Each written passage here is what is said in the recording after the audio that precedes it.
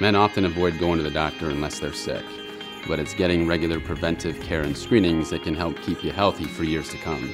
Preventive care is very important, so we want to prevent things from happening down the road. And a lot of that entails these preventive healthcare screenings, such as a colonoscopy, a PSA test for prostate cancer, and skin cancer screening.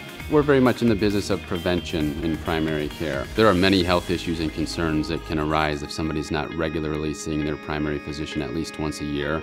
And these things are high blood pressure, diabetes, high cholesterol, and these things that I wouldn't necessarily expect somebody to have symptoms from, but that can slowly develop over years and years. And if we're not having those regular doctor visits with those regular screenings, this may become a larger issue down the road.